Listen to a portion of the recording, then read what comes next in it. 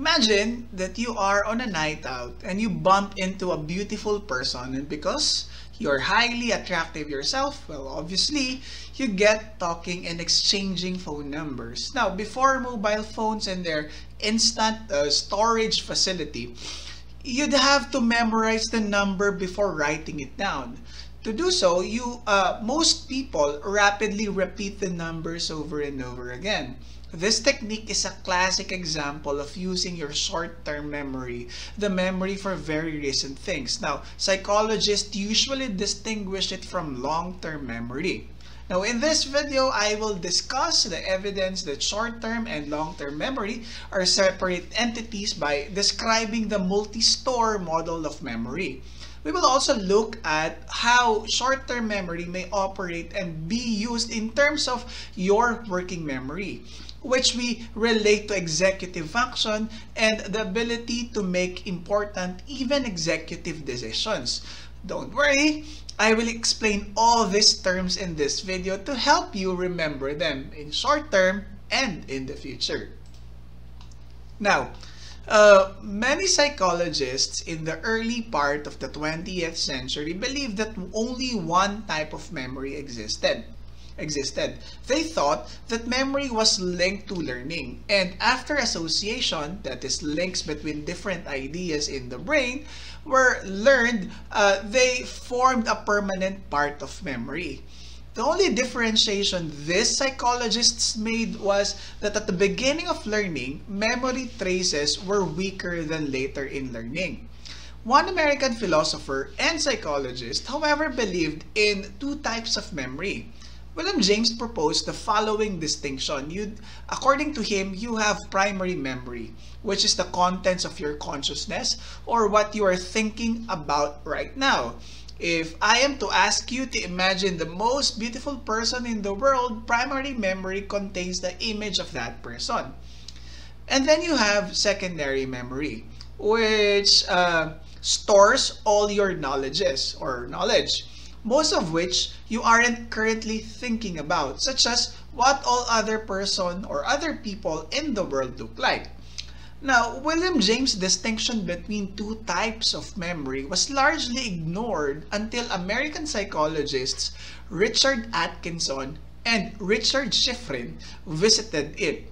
They created the multi-store model of memory, which we will discuss in this section. In particular, how it helps to shed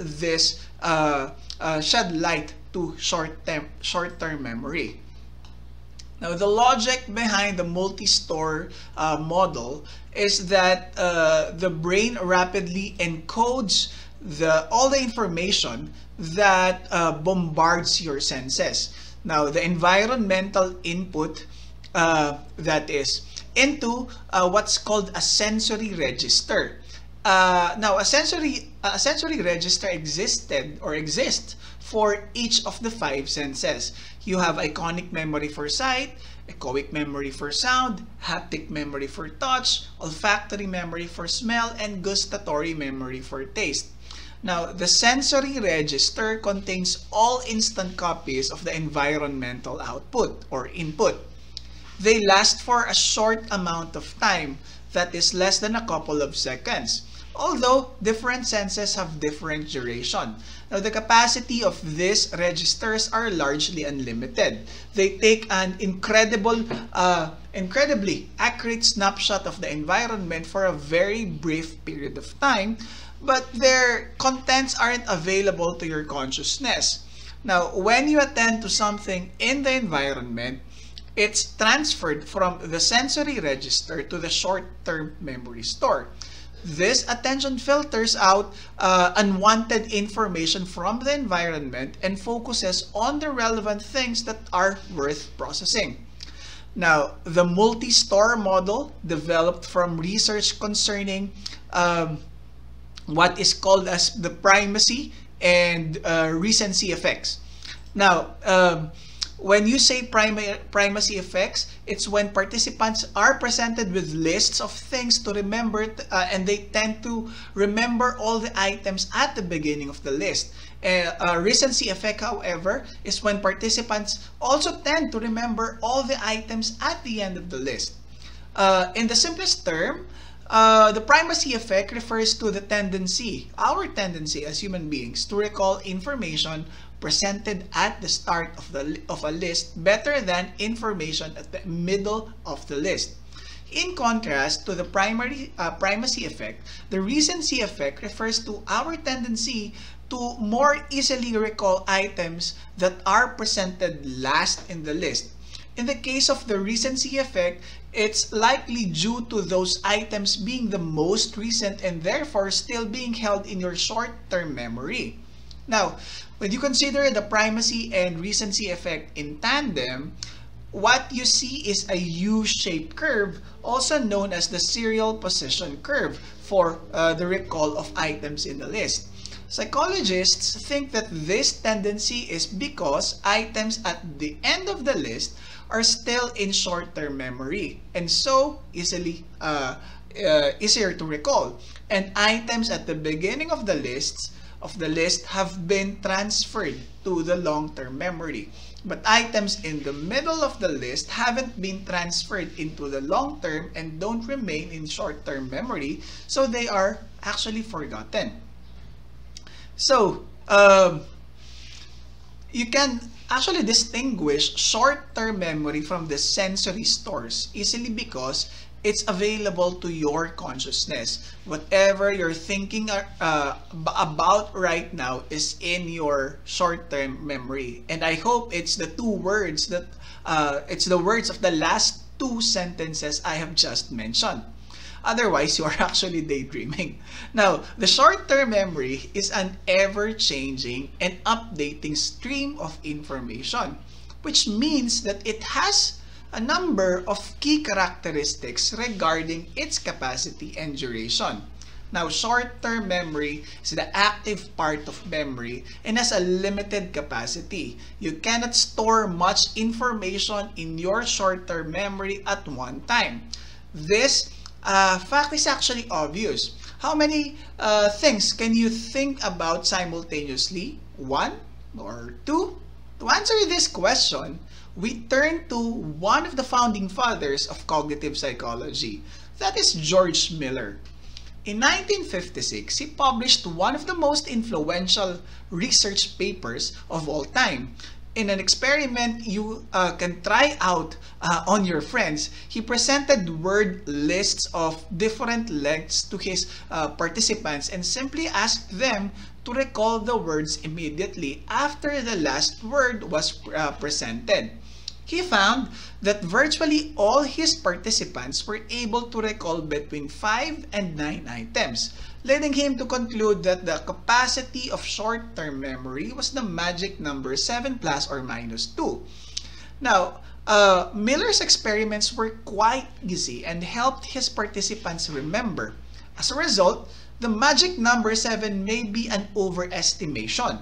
Research also show that when presented with long word lists, participants tend to recall only the last 4 items in the list, in addition to the first four items. That is, the more recent items in the list seems to replace the earlier ones in short-term memory.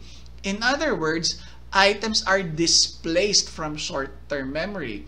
Along with more recent evidence, these results suggest that the actual capacity of short-term memory is around 4 items.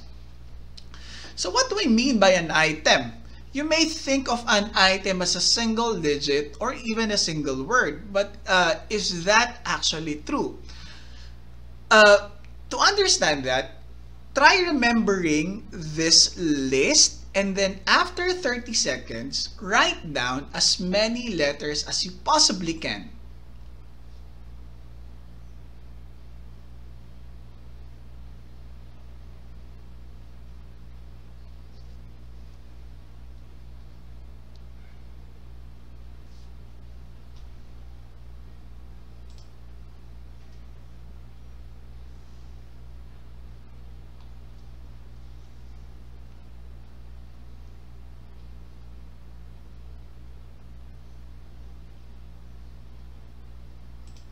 Alright, time's up. Now, if Miller's magic number of 7 plus or minus 2 is correct, you probably remember that many items. Now, try again, but this time using this list.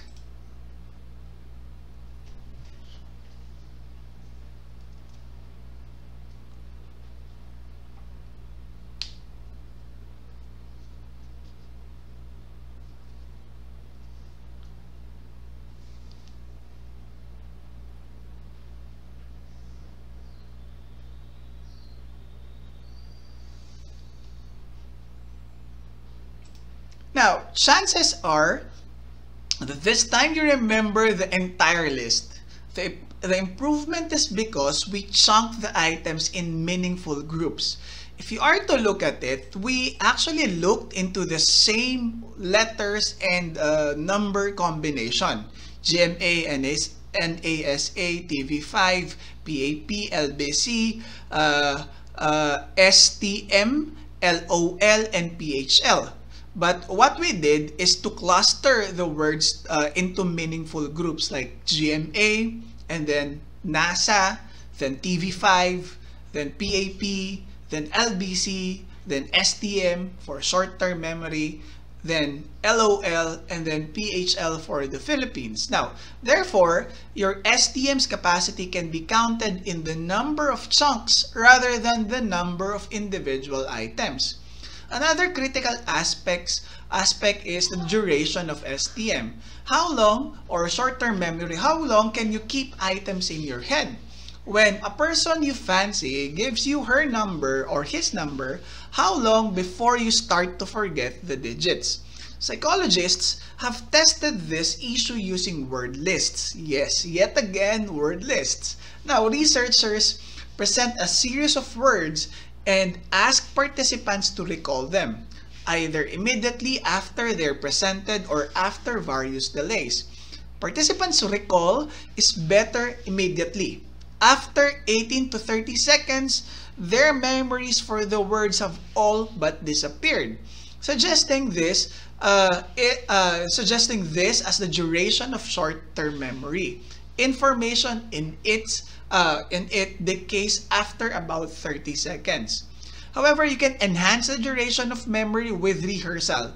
This is by repeating the items in your head over and over again, so you engage in what we call as maintenance rehearsal, which allows the information to be held in your short-term memory for longer. Now, this tendency also relates to what we call as the primacy and recency effect that we have discussed earlier, unless you've already forgotten that.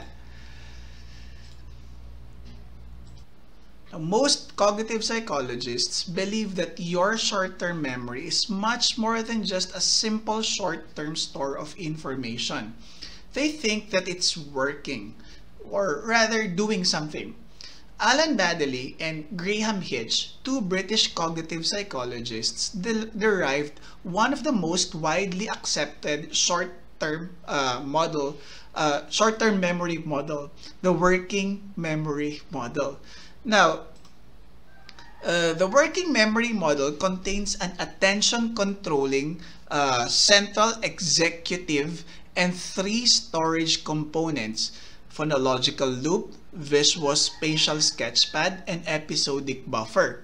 Now, in this section of the video, I will describe each of these components, including how it may operate and evidences that it exists, and how psychologists can measure a person's amount of working memory. But before I go into the specific modules of this, the specific parts of this theory, let us discuss how each of them are being measured. Now, psychologists have devised a lot of tasks to measure working memory and its different components, usually involving presenting participants with lists of words and testing their memory for them.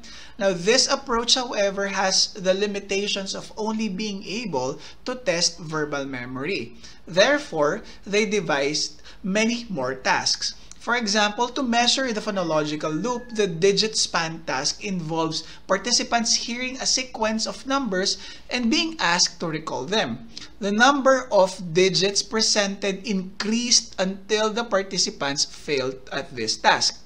On the other hand, to measure the visual spatial sketchpad, the Corsi block design task involves participants being presented with a series of colored or patterned blocks in a particular order. They are then asked to remember the order in which the blocks were presented. And to measure the episodic buffer, researchers usually make different visual search tasks involving binding together the stimuli to be found with single or multiple features. To measure the central executive in the operation span test, participants have to remember a series of between 2 and 8 presented words or letters. The participants are then given a mathematical puzzle to complete. Therefore, they have to complete 2 tasks at the same time. Their recall for the words or letter is then calculated.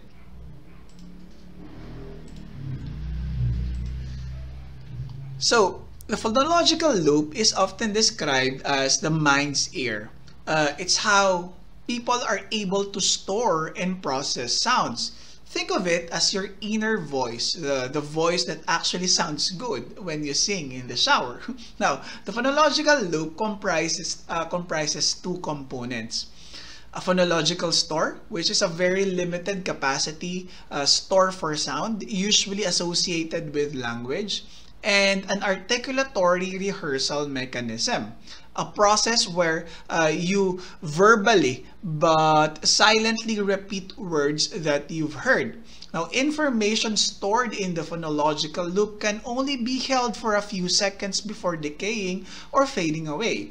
Stored information can be displaced by new information as well. Therefore, the amount of information you can hold in your short-term memory is limited. Now, there are 2 main sources of evidence backing up that the phonological loop exists. These are what we refer to as the phonological similarity effect. I understand that it's a bit mouthful to say that term, but in essence, it means that participants remember lists of words that sound the same, for example, man, cat, cap, map, can, far less accurately than words of different, than lists of words that sound differently. For example, pit, day, cow, pen, and suck. Now, this effect occurs whether the words are presented visually or verbally, suggesting that words must be sub-vocalized or repeated silently in your head. To gain access to memory, you have to say the words under your breath in order to store them. If you are asked to engage in articulatory suppression, for example, counting backwards at the same time, the phonological similarity effect disappears for visually presented words. These results suggest that verbally presented words have direct access to the phonological store, but you have to say visually presented words aloud to gain access to the phonological store.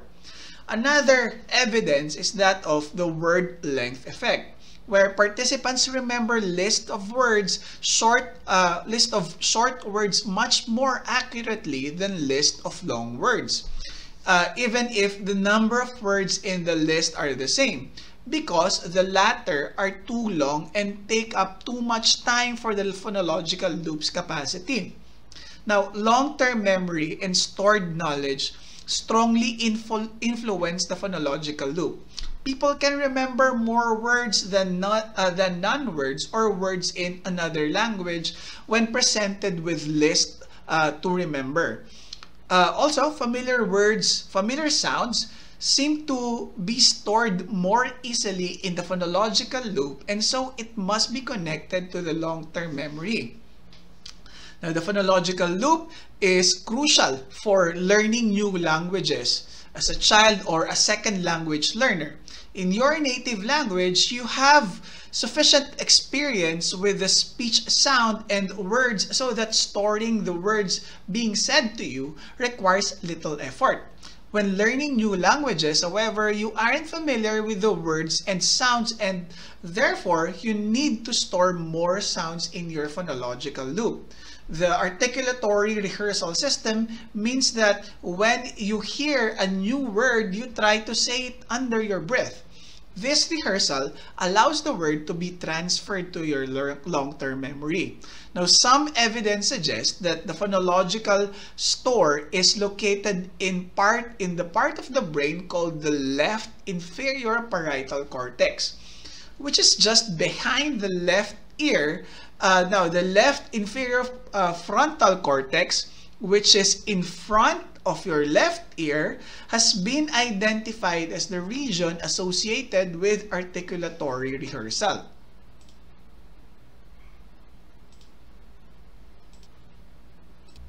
Now, the visuospatial sketchpad is basically the same as the phonological loop, but for visually presented stimuli. The made-up term for this component combines two real words, visual and spatial, because it acts as a store and processing unit for visual images and spatial information, but deals with their memory separately. For example, for spatial memory, it involves understanding where something is in the world. For example, being able to remember where the items are in your bedroom. Such spatial information can be provided visually or from other senses, including touch and sound, making this component of working memory what we call as multimodal, potentially involving many senses. Visual memory, on the other hand, is having an image of something, such as the face of someone you know. Now, the visuospatial sketchpad includes imagination. This is when you imagine your best friend's face.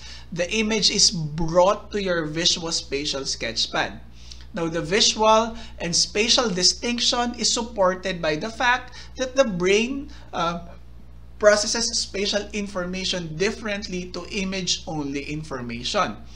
Combining the visual information means that you can remember sequences of action to learn motor skills. For example, learning a computer game such as Super Mario Brothers involves learning to click on the correct buttons in a particular sequence. You have to hold the spatial locations where the Koopa Troopa is positioned relative to Mario. The temporal sequence when the Koopa Troopa turns around ready for Mario to jump on his head, and the image or the entire platform in your working memory at the same time. It's actually an amazingly complex process that we take for granted. Now, evidence for the visuospatial sketchpad stems from data suggesting that completing two visual tasks at the same time is very difficult. For example, if participants have simply to watch a ball move around a screen, they perform much less accurately when they're asked to imagine a route around a university at the same time than when they're asked to remember words at the same time instead. Considerable evidence suggests that the visuospatial sketchpad is separable from the phonological loop. Articulatory suppression has a much smaller effect on visual tasks than verbal tasks. Also, some patients have an intact phonological loop as measured by the digit span task, but an impaired visuospatial sketchpad as measured by the Corsi block design task. Now, two components of the visuospatial sketchpad parallel to the phonological loop of the preceding section are actually at play. You have the visual cache, a passive store of information like a screen that captures the information you're thinking about. When you're mentally imagining something, the image stored is in the visual cache, like an artist's canvas. So, you also have the inner scribe, the active part of the visual spatial sketchpad in which you plan movements. It's primarily involved in the storage of spatial information and the sequence of actions. Now, the inner scribe is easily disrupted by spatial movement and is the process by which images are drawn onto the visual cache. Think of it like being a painter. The episodic buffer links the working memory with the long-term memory and is how information from memory, in any sense, is brought to conscious awareness. It's also a temporary store of information from long-term memory so that it can be used. The episodic buffer links information to the other components of working memory so that they can process information more reliably, as indicated by the arrows going to and fro episodic buffer from both Visual Spatial Sketchpad and phonological loop.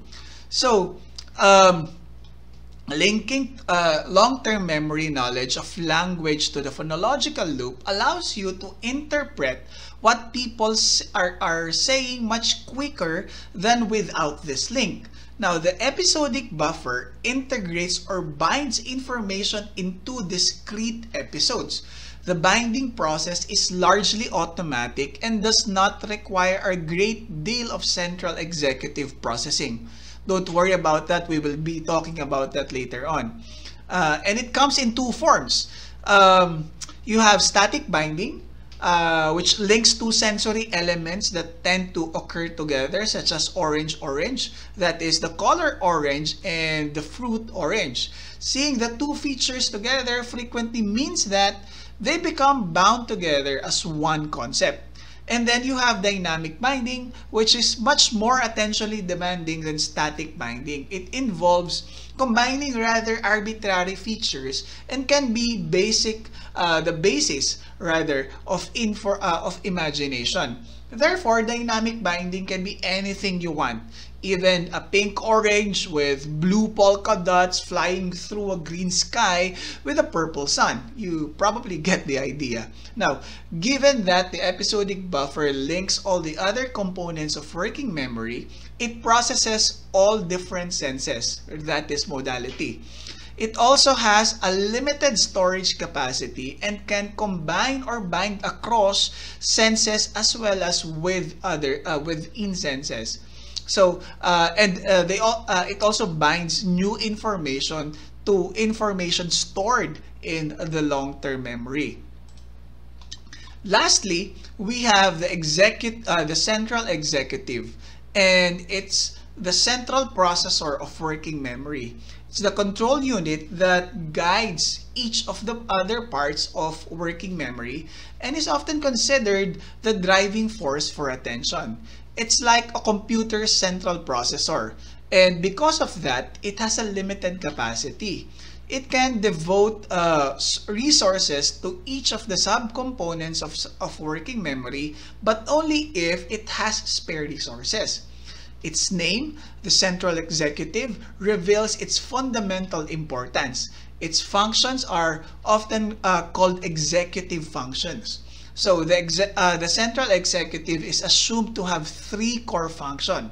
Number one, to focus attention on a particular task. The central executive ensures that complex tasks are focused on and distractors are ignored, such as watching a fascinating video on cognitive psychology and ignoring Magandang Buhay on the television. Your central executive puts its effort into watching while blocking out other aspects of the environment. To switch attention between different tasks is another function of the central executive. Sometimes you need to switch quickly between tasks such as cooking and when a child comes running in crying because he's been hurt. your central executive keeps an eye on the information that has been blocked out, waiting for something that requires attention to be focused on it. Now, to divide attention is the third function of this of the central executive.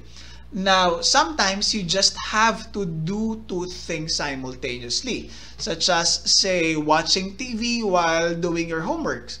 Now, your central executive calculates how much of its resources can be allocated to one task and how much can be on another task. So, one way to explore the central executive is to use dual task procedures, in which participants have to complete one task while being distracted with another task. If researchers can find a task that selectively disrupts one component of working memory but not others, they can find evidence for the existence of separable components. In one experiment, psychologists measured people's performance while the participants, not the researchers that is, played a game of chess during 3 different secondary tasks. Articulatory suppression, that is affecting the phonological loop, and finger tapping, affecting the visual spatial sketchpad. Now, it didn't greatly affect chess, but trying to think of random numbers did, because it's an executive process like playing chess. Evidence firmly places the central executive's activity in the dorsolateral prefrontal cortex. This is located near the base of the frontal part of the brain, just to the side of each of your eyes. Now, short-term working memory is crucial. The ability to control your attention, to focus on relevant things, engage in conversation with friends, drive, play basketball, study, and so on depends on working memory. Its involvement in conversations shows that even social psychology depends on it.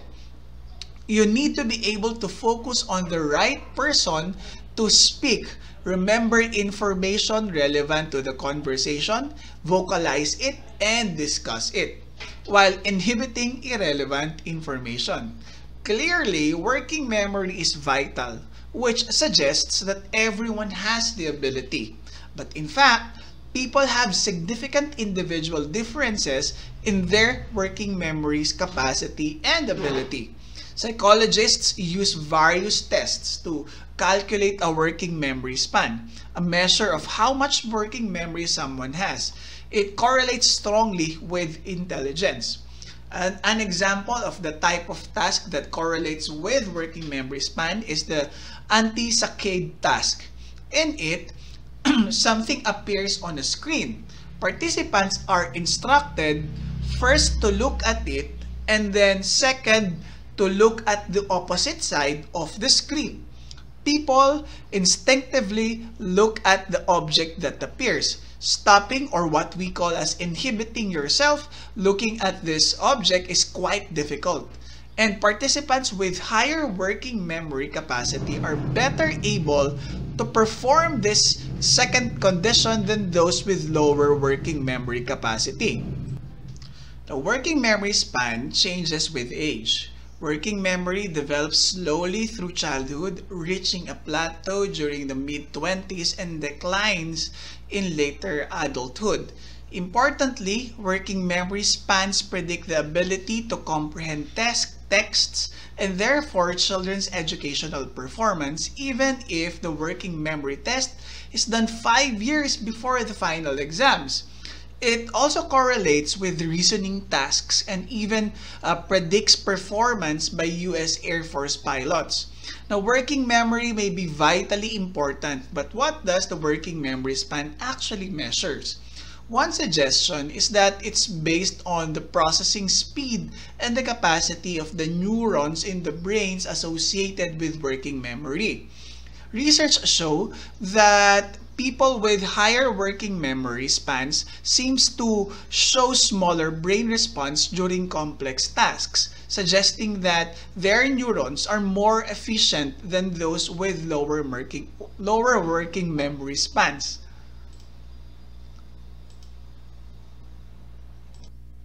In the working memory model, the central executive is thought to control three executive tasks.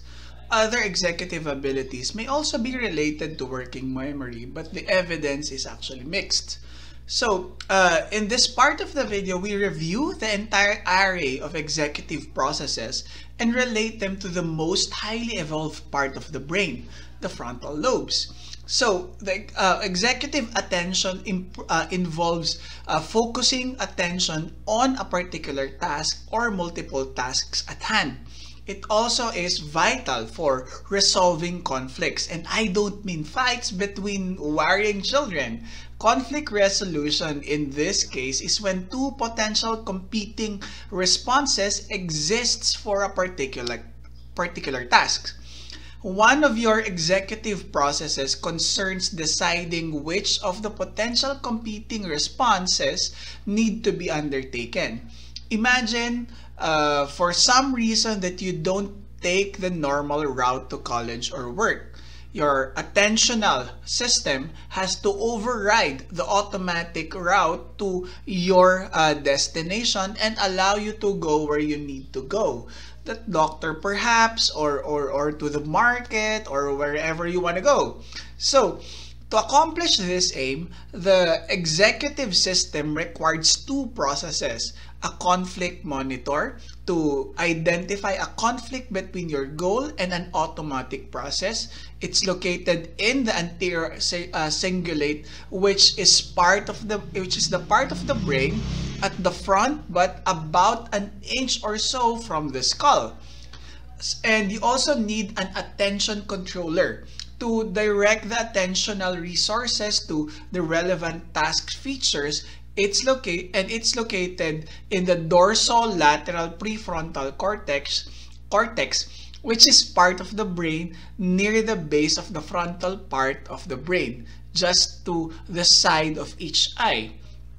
Now, executive attention is also vital for categorizing objects. It acts as a link between the perceptual system and the memory stores. Therefore, it's the part of the cognitive system responsible for consciousness. Switching attention from one important task to another is an important executive function. Cognitive psychologists use the switch task to measure task switching. Participants are presented with a simple task, such as to press X when odd numbers appear on the screen and Y when even numbers appear. Sometimes and less frequently, the numbers are in red. In this case, the participants must respond with the opposite key to the ones they're practiced with.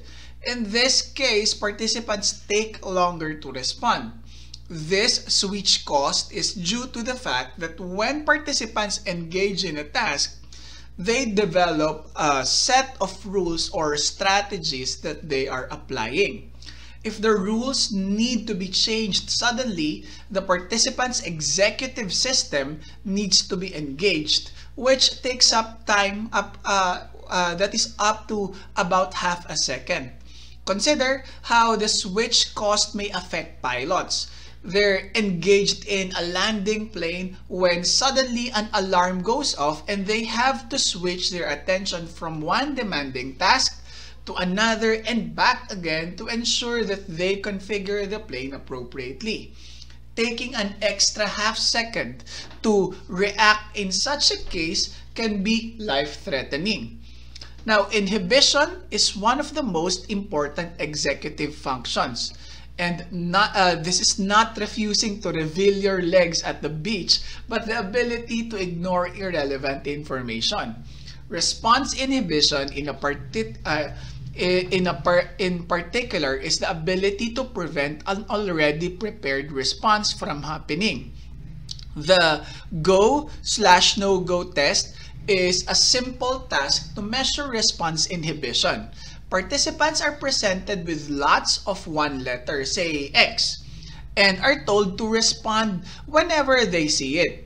They're also told not to respond if they see the letter Y. Now, the test involves more X's than Y's, and participants make error in this task, often unintentionally responding to the Y.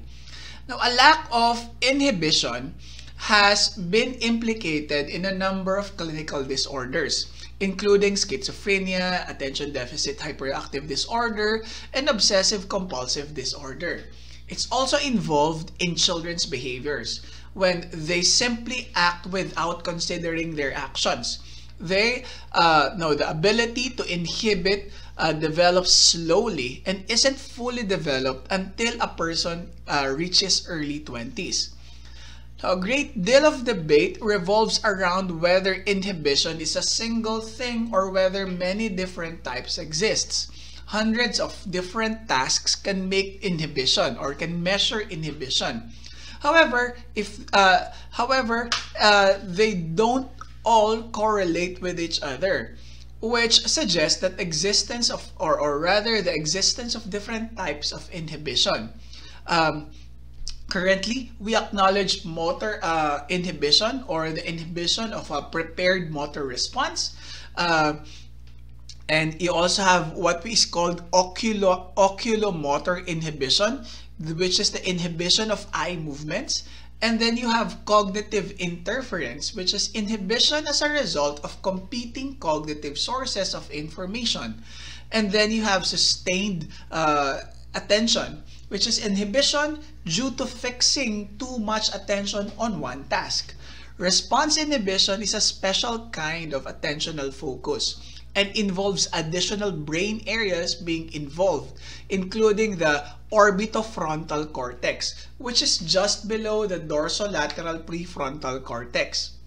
Now, certain types of planning are an executive function and can be challenged and can be a challenge. For example, when you cook a Sunday roast and have to ensure that the roast potatoes are ready at the same time as the beef joint, the broccoli, and the white rice.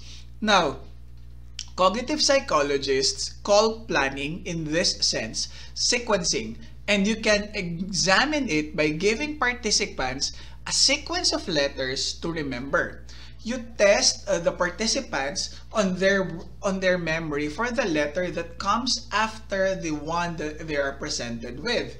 Now, this task requires them to first remember the order of the presented letters, and then